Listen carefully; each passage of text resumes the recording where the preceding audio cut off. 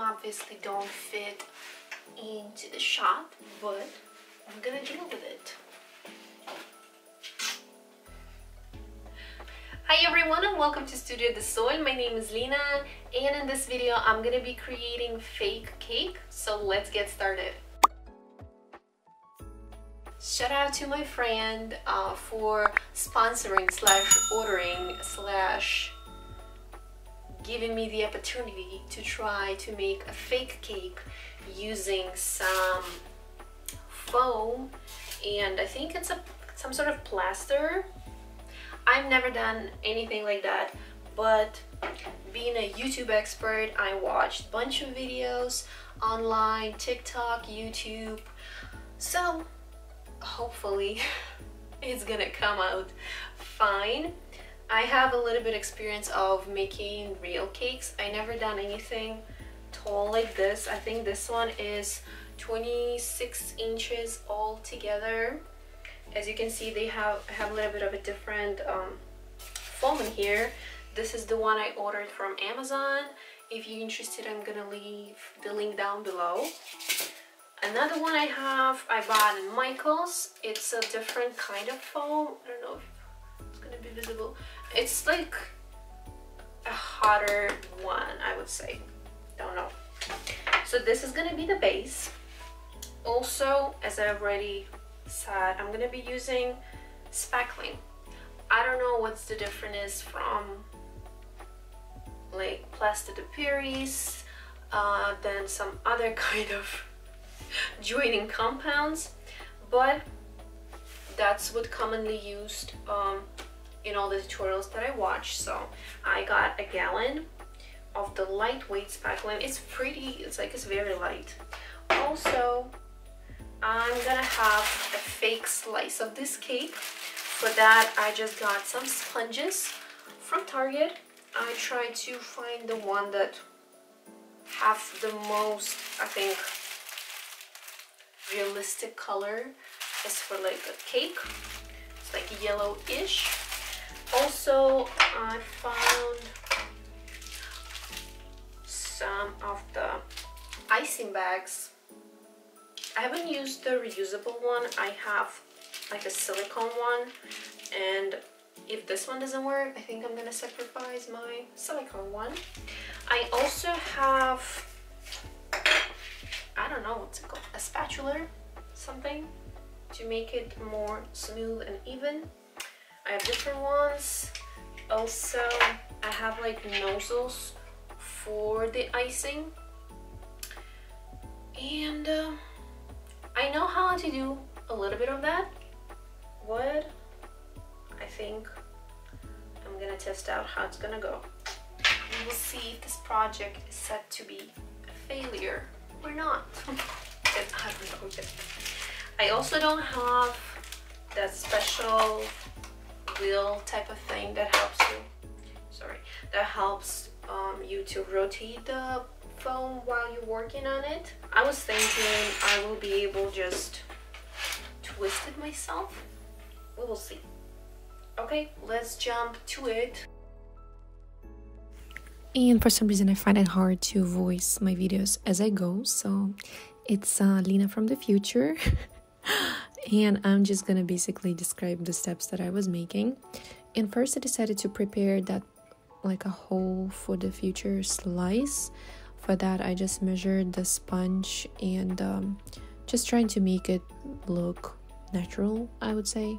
I cut off the slice and then using heated blade of the knife, I just sliced through the foam. Almost ruined the knife though. And because that foam was a little bit hotter than the regular styrofoam, it was a little bit harder to do that, but I made it happen.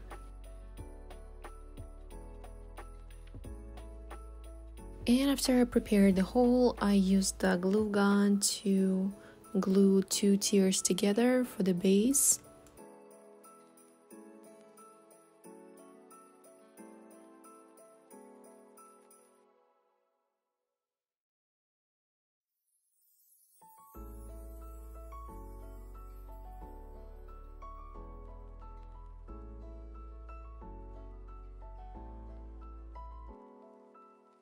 And after that, using that light spackling, I start mixing the base color, which is going to be this light blue.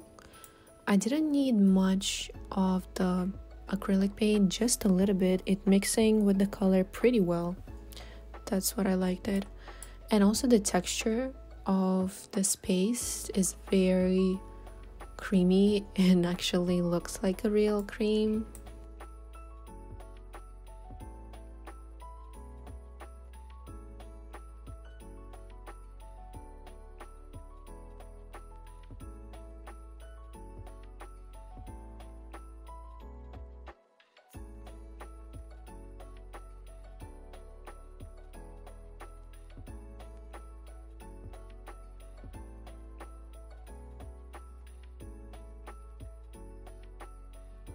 So I just first start applying with the spatula, spreading it out, make sure it's somewhat even.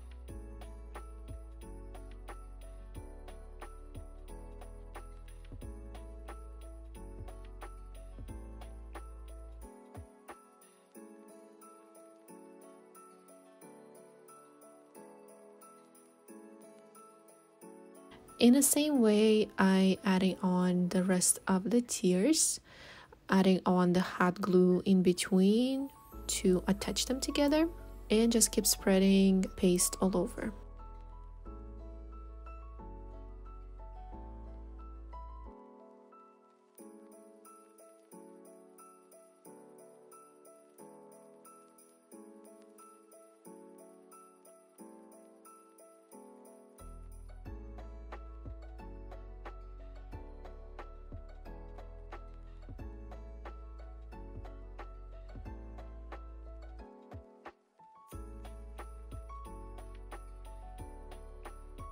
And also here it's where I realized that it's gonna be kind of hard for me to make those sides smooth. And because I didn't have the wheel yet.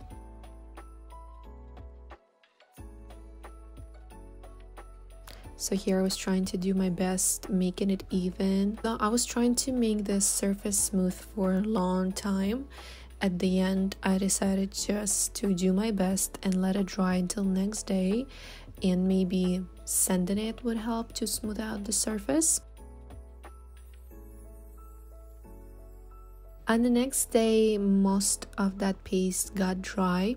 Some of the thicker parts was like still wet on the inside, and I was able to smooth out the surface just a little bit.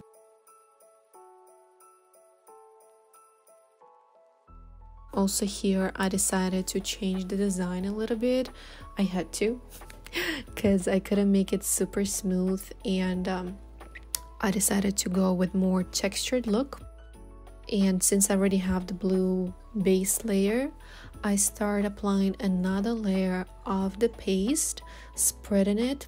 As you can see, I already went to the store and bought that turnover tool, so it got a little bit easier, but still was challenging because the cake itself, the base, because it's made out of foam, it's super light and it kept moving, so I was doing my best. So I spreading out evenly. After that, went with the back side of my spatula to create that wavy texture, and also just remove some excess of those clumps here and there.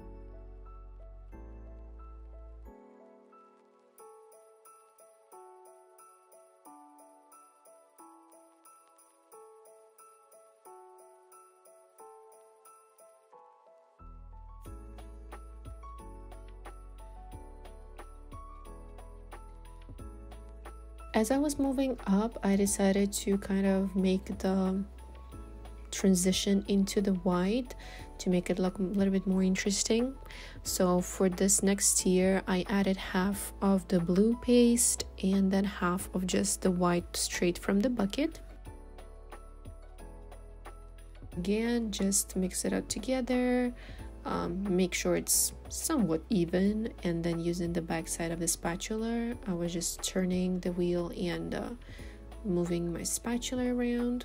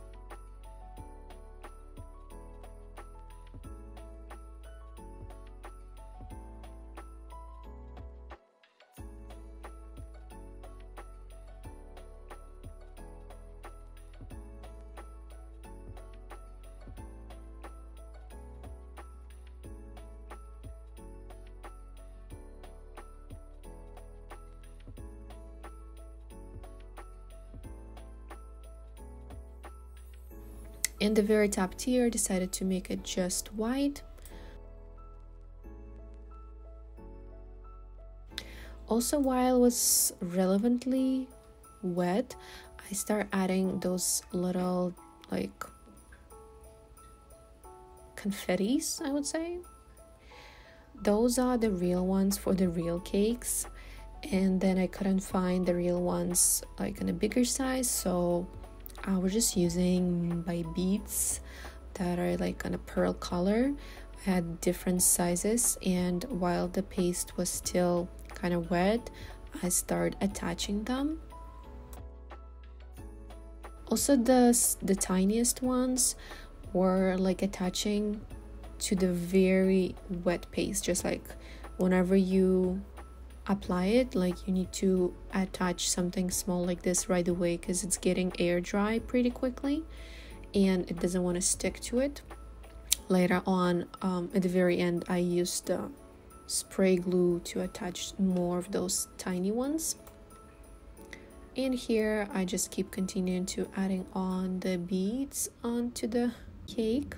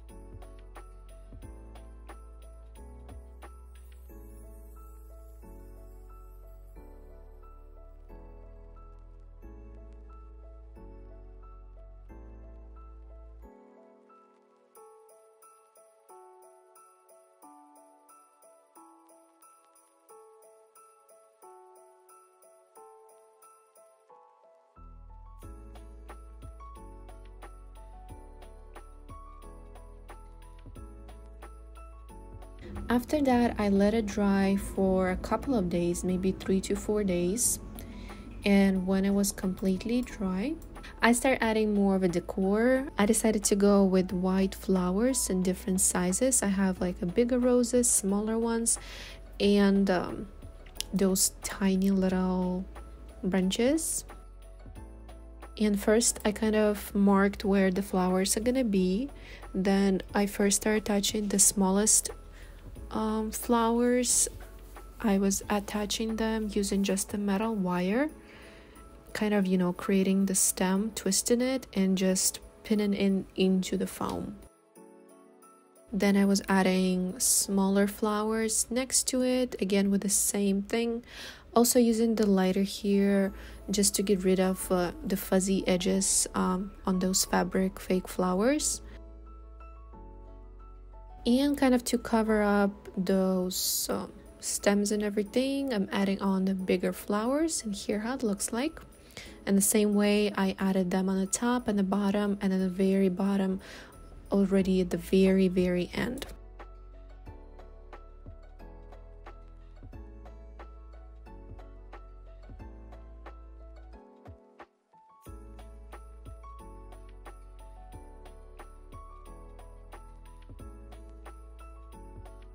And here's the part where I'm filling in that hole with the fake slice. I already cut out the shapes for the sponges. After that, using the icing bag, I'm adding on the paste again, spreading it out, making sure it's even, and adding on another sponge.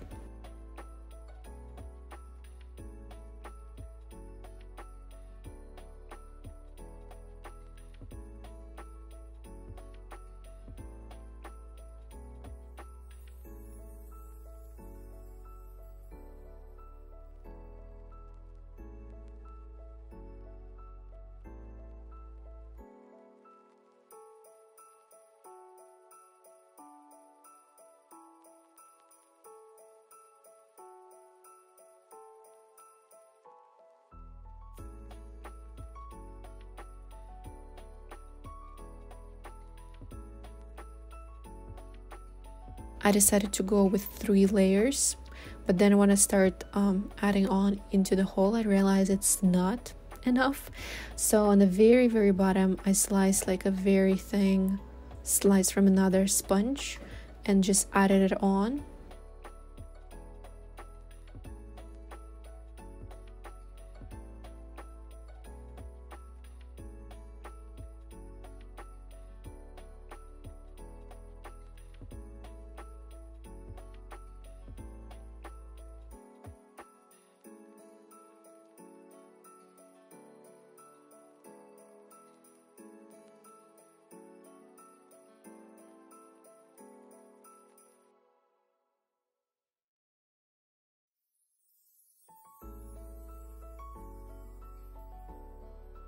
It still was not in a level, but since I'm gonna be covering that with the cream, with the paste, it's gonna be fine.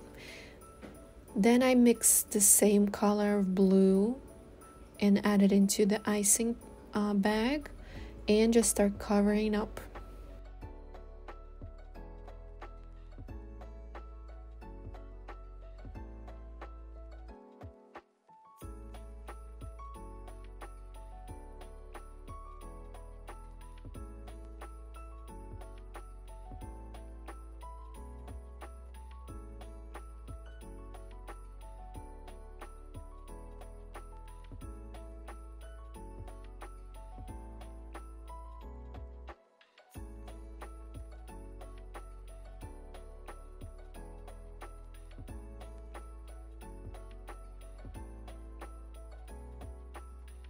Also, I was working with the brush, just make it wet with water, and it's kind of smoothing out that paste pretty well as well.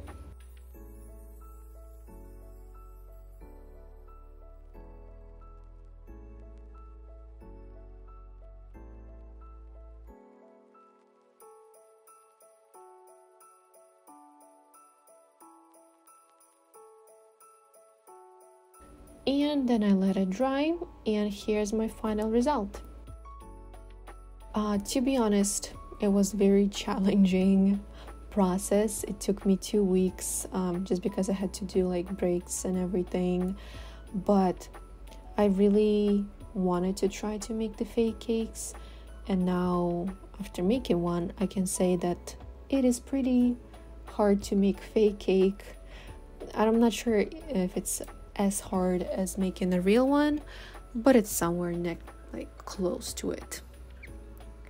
And as usual, guys, if you like this video, share with me in the comments below, and we'll see each other in the next one.